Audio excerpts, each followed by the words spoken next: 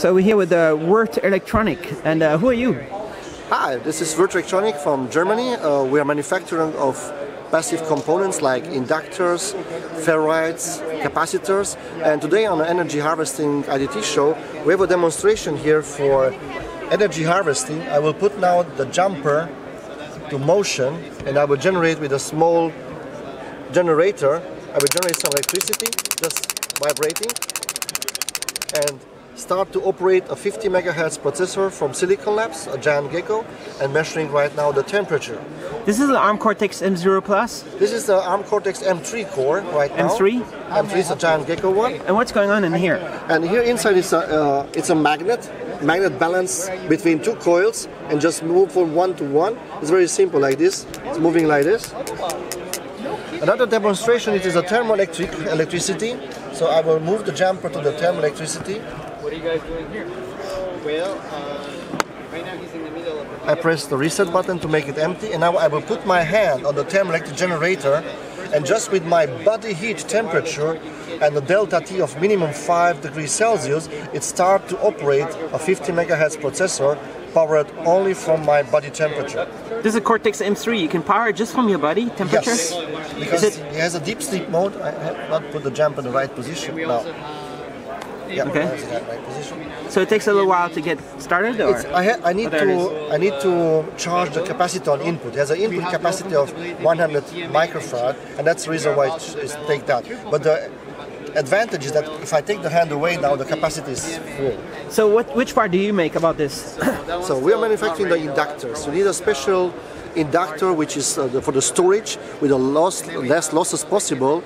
We are manufacturing this kind of MAPI inductor which is very, very low core losses, and additional it must be the impedance matched of the input from the DC-DC converter, and for this reason we have this very small 1:100 energy harvesting inductors for that. And are you showing some other stuff here? Yeah, this is a new generation from linear technology. It will be new chips are already on the market, and these new chips are possible to harvest from different sources at the same time. You can harvest solar, you can harvest thermoelectric, you can harvest piezo or inductive in the same time. The chip himself has a balancer for charging a supercapacitor, and all amount this energy, if the supercapacitor is full, you can transform again to the capacity bank or power again different processor. And Silicon Labs come out with a new generation of processor. This is a tiny gecko, the EZR32 generation, which built into the processor have already the RF modules. This is a demonstration board with a memory display. Now it's measuring the temperature and the humidity, and because the board is transmitting 868 MHz, it needs a battery right now operation, but like you can see you have the connector, and we can connect with the power board from linear, and we can harvest energy and transfer this energy to the computer or to a base station. This is the ARM Cortex M... This is the ARM Cortex M0. M0? M0, yes. So very low power stuff. This is what you're showing here. It's in deep sleep mode, even can go down to 150 nanoamps. And during the operation is 1 milliamp. All right, so your company, you have all these, what you sell all this stuff?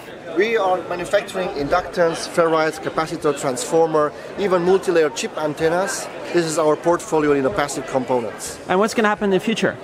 Well, in the future, wearables, Internet of Things, it will make that everything go wireless, everything go less power consumption, so it will be not need to change always the battery. You just can take the energy from surrounding you and power your electricity.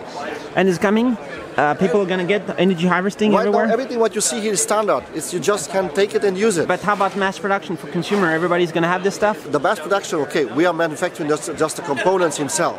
Now it just depends on the industry of the home appliance if they start to make this mass production.